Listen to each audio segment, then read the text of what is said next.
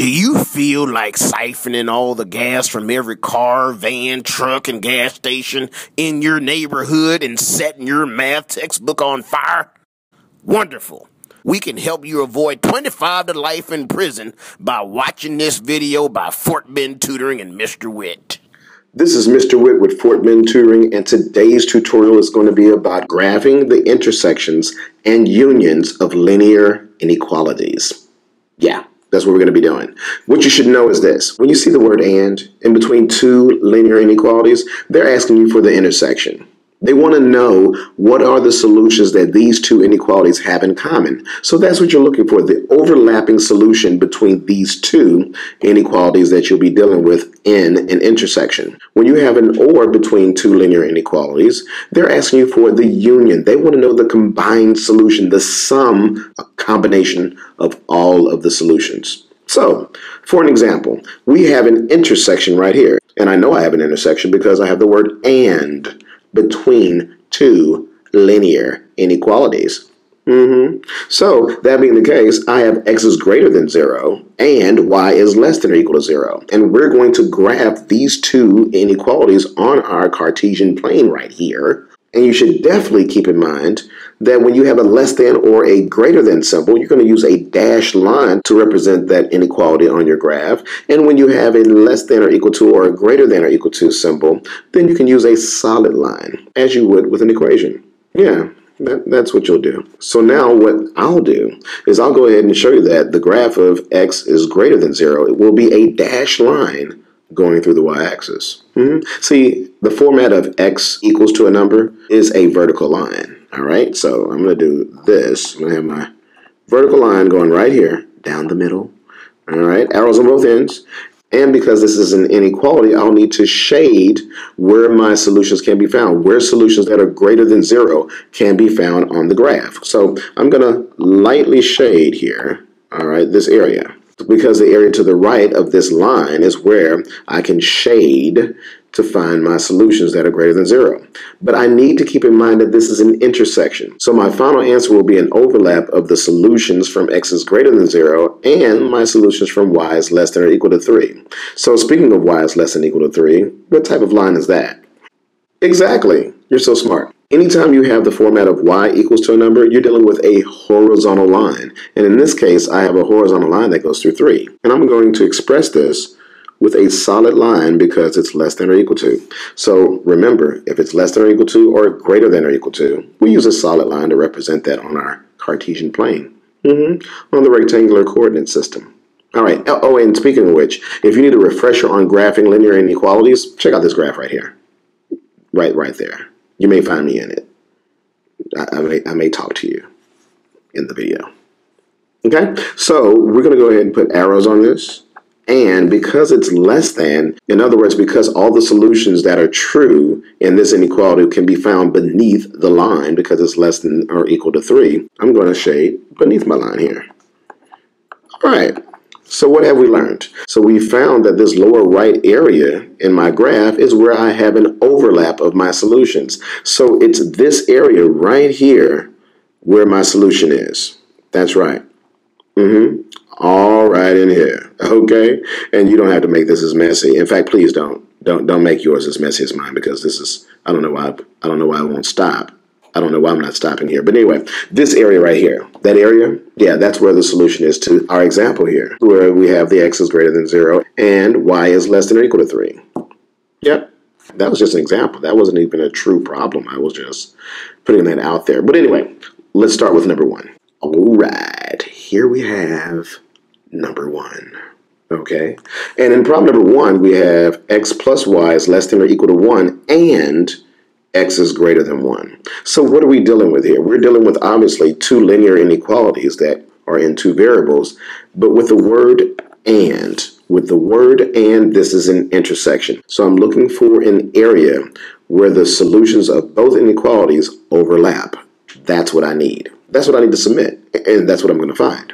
So I'm going to start with my first inequality. I'm going to start with the x plus y is less than or equal to 1. And then I'll go about the business of putting this in slope-intercept form because that's my favorite way to graph. I don't I don't know about you guys and your, X and Y intercepts and your XY charts. I like the slope-intercept form, okay? It calms me, all right? I'd like to have a method that's going to calm me down when I already don't want to do the assignment to begin with, So just calm me down. So this method calms me down, and that's what I'm going to use. So using the slope-intercept form, I know that the slope of this line is -1.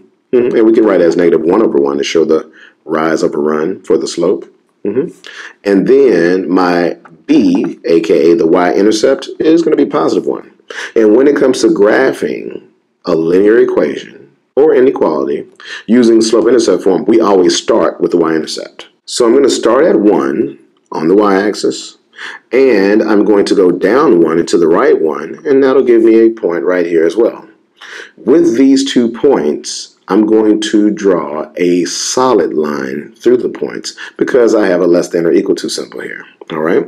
So I have a solid line going through there. I'm going to put arrows on both ends, and your line looks much better than mine because you draw lines better than me. And I need to shade in the appropriate area. Now, in a problem like this, I usually like to use a test point. So usually that test point is going to be the origin, 0, 0. So if I were to substitute in 0 for y and 0 for x, I would end up with 0 being less than or equal to 1. All right, because me plugging in 0 for y is obviously 0, right? And me plugging in 0 for x will obviously give me a 0 there. You can't have -0. So 0 plus 1 gives me 1. So the inequality reads, is 0 less than or equal to 1? Well, that's a true statement, isn't it? So that means I'm going to shade beneath the line. Yeah, I'm going to shade right there where I can find my origin. See, if this was a false statement, I would have shaded on the other side of the line. That's just how I would have done it. I'm going to be graphing. Oh, you forgot already, didn't you? Did you forget? We're going to be also graphing x is greater than or equal to 1. Well, that's in the format of a vertical line. So you remember we had talked about that in the previous example?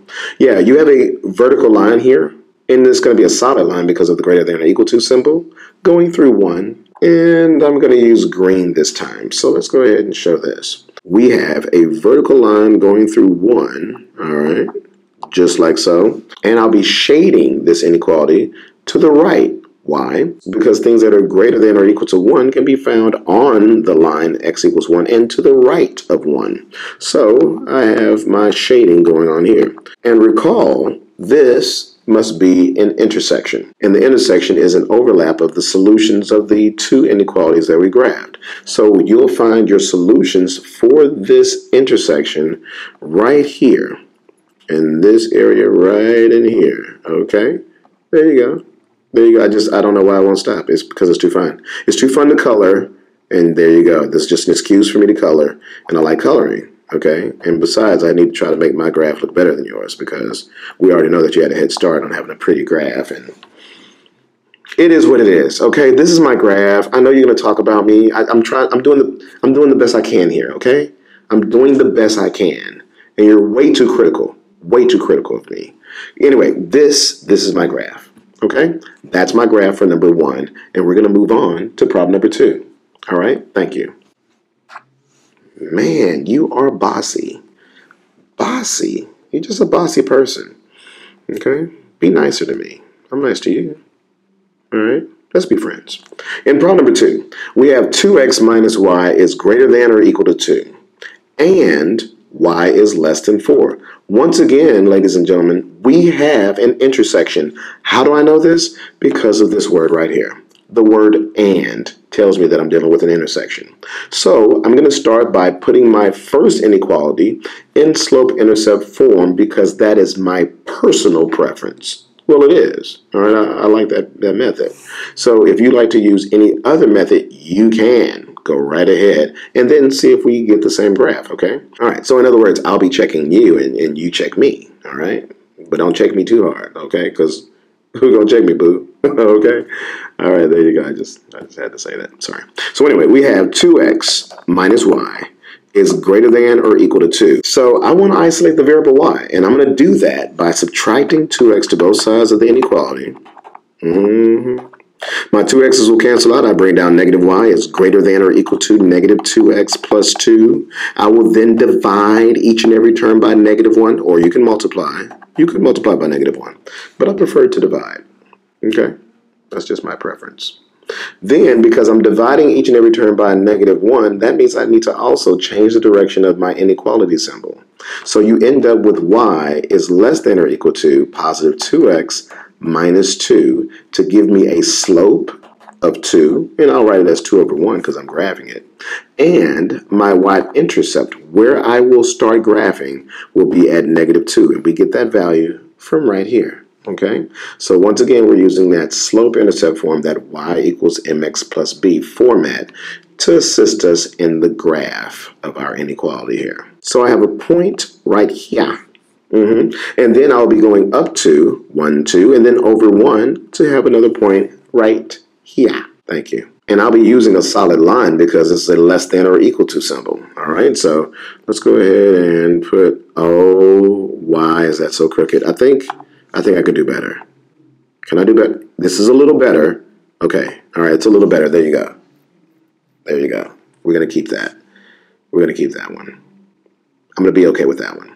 All right. And then I'm going to use a test point of the origin, since my line is not going through the origin, to determine where I should shade for my solutions to the inequality. So if I replace y and x with 0, this would read, is 0 less than or equal to negative 2? Well, no, 0 is not less than or equal to negative 2. No, it's not. So that means that I'll be shading on this side of the line. I'll be shading on this side of the line because plugging in my test point of 0, 0, I end up with a false statement, and I can't have that. All right, I can't have that false statement there. So this is where my solutions will lie.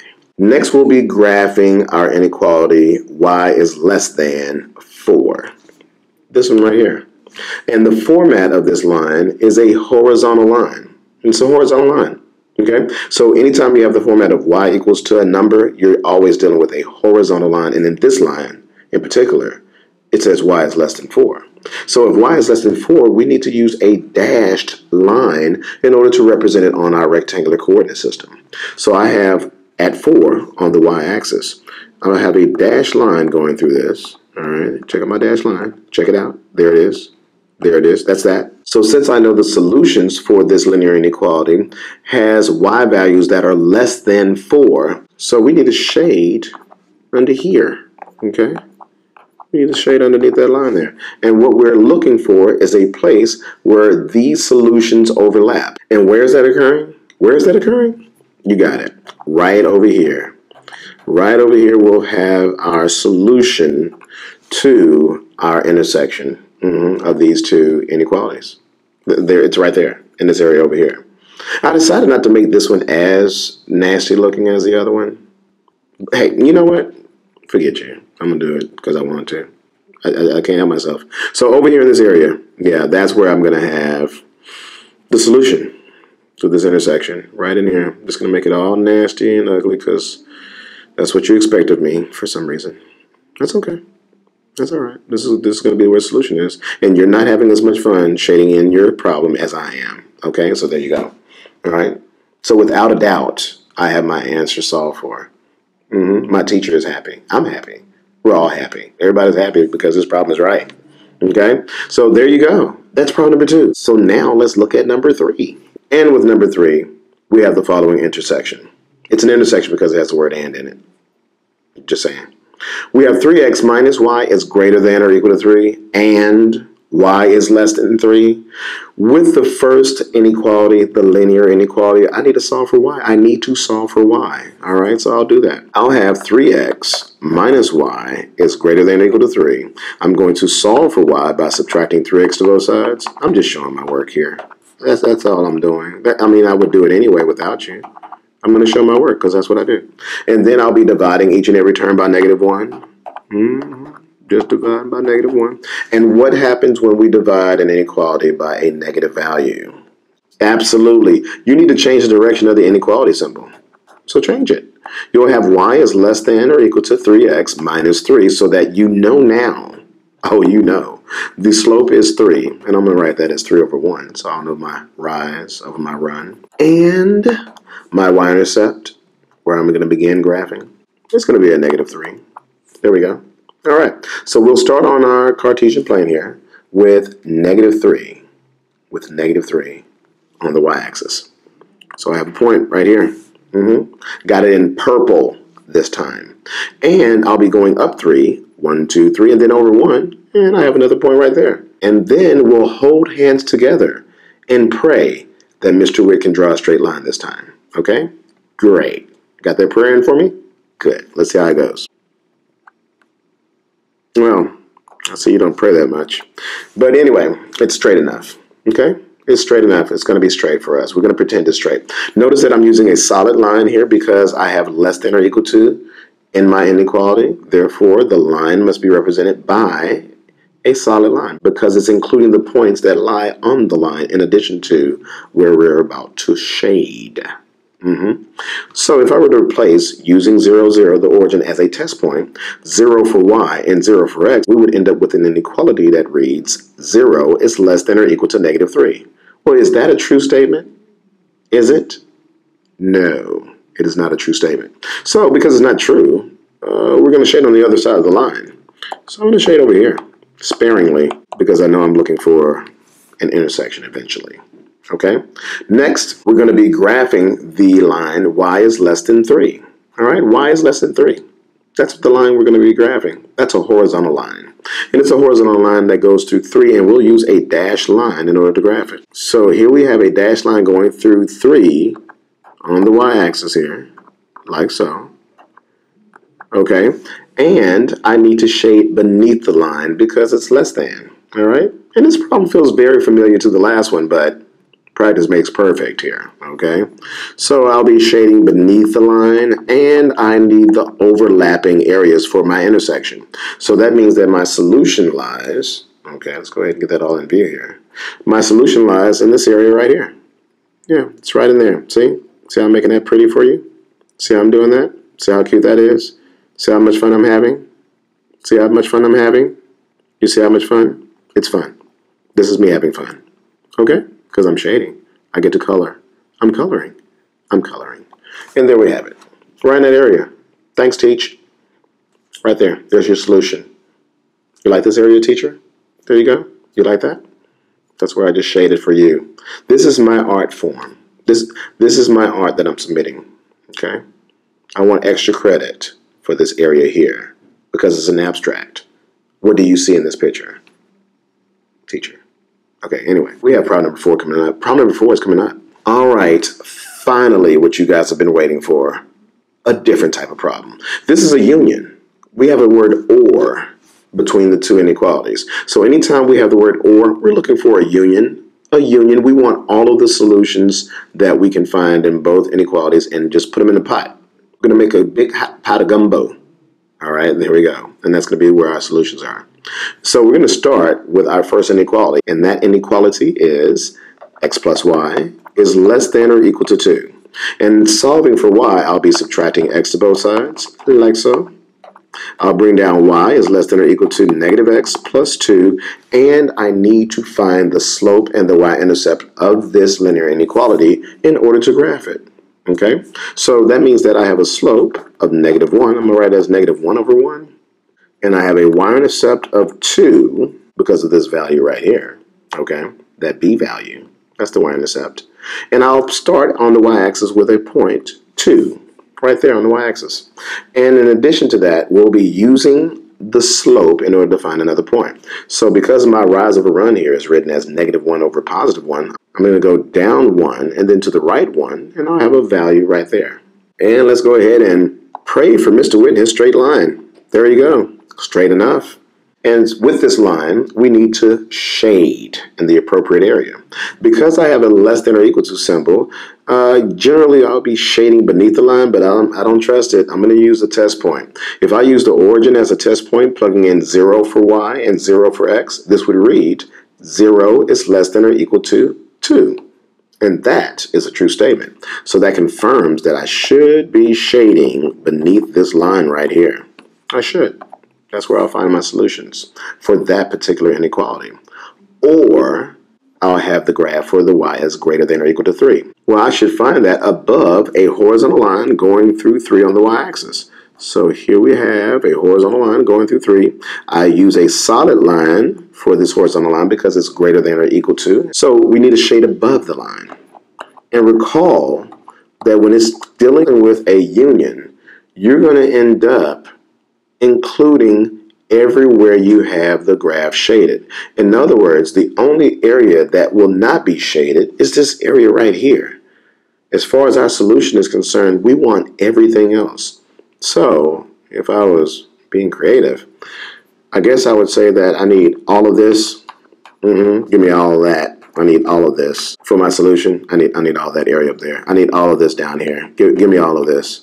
Everything down here. I need it all. I want it all. Thank you. Yeah, I need all of this. Give that to me. So my area is everything that's shaded. The only part that should not be shaded is this area here, where I don't have it shaded right here, because it is a union. It's a union. So I include everything. And that's problem number 4. That's problem number 4. Let's move on. Next up, we have problem number 5. And in problem number 5, I have x minus 2 is greater than y, or x is less than 1. So I'm going to start by looking at this first inequality of x minus 2 is greater than y and realizing that I can just flip this inequality around. Okay? I'm a little on the lazy side, so I'm going to be taking the easy way out here. I'm just going to put the y first.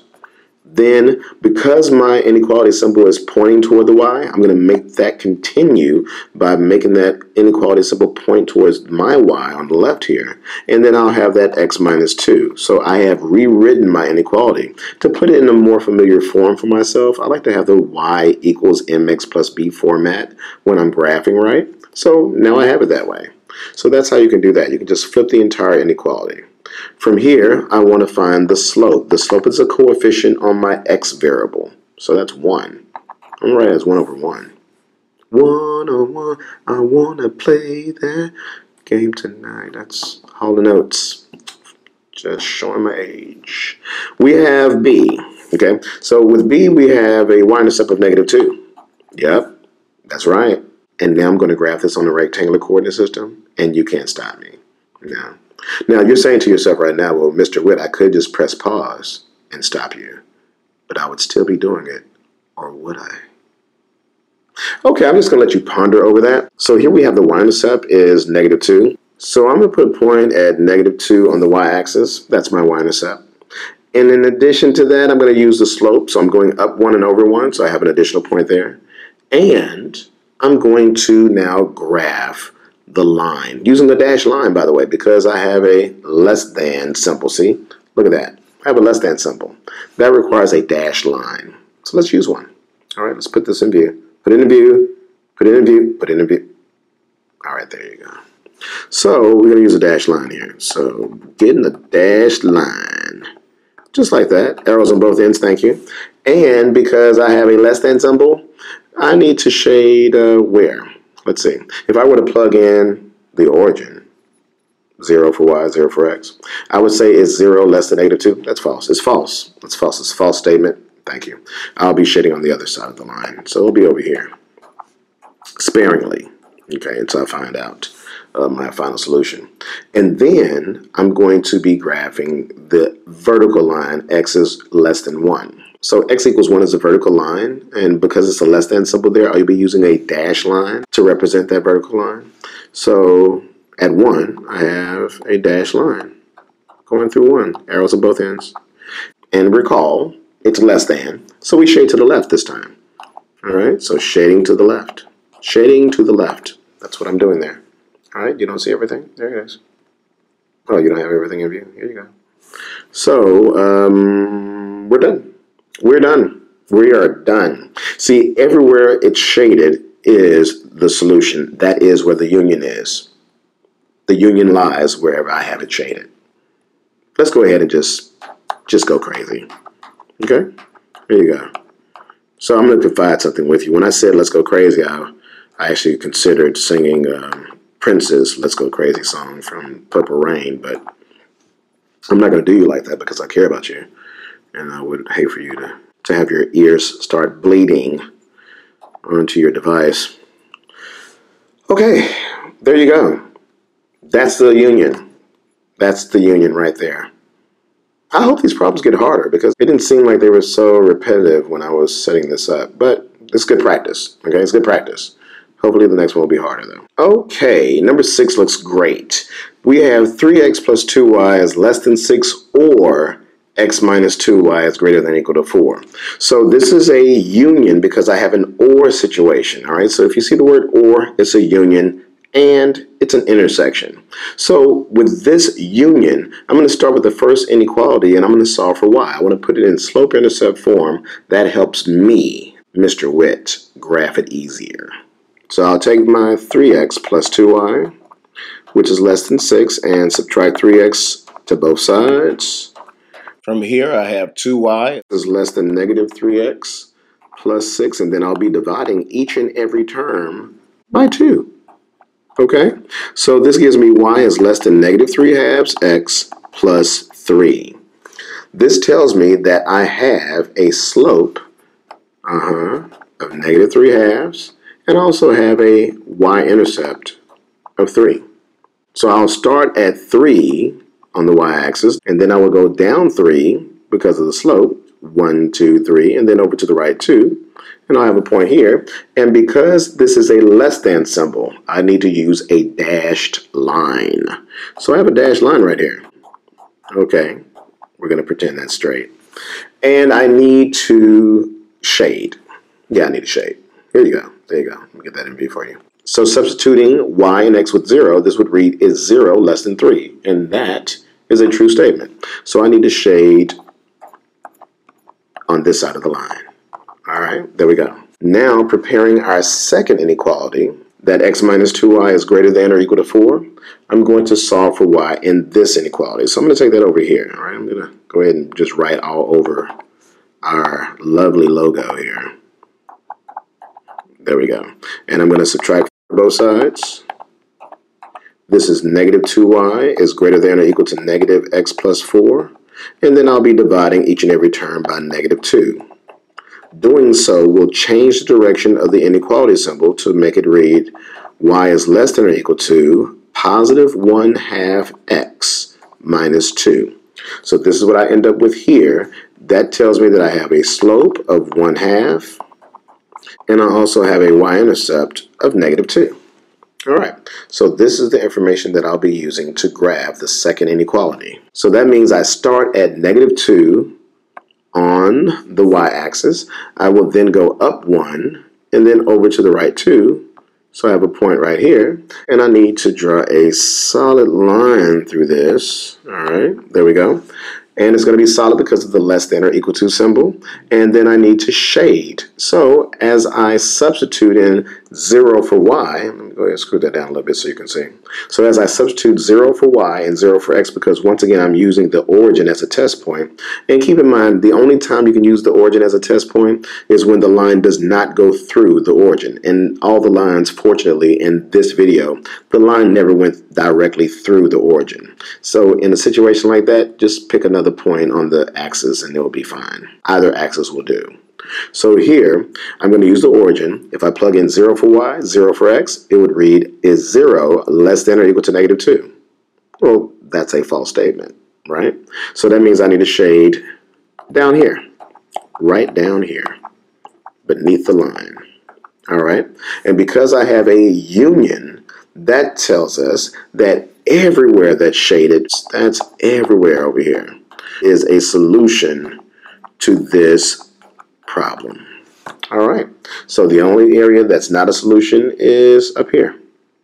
Okay, that area right there. That's the only area where we cannot find solutions. So, ladies and gentlemen, that concludes this video from Fort Bend Tutoring and Mr. Whitt.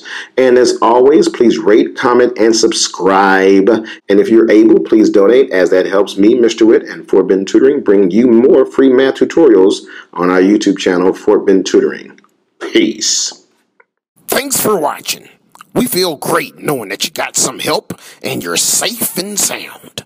Now, if you'd be so kind as to like this video, subscribe to our YouTube channel, Fort Bend Tutoring, and like us on Facebook, we'd be much obliged.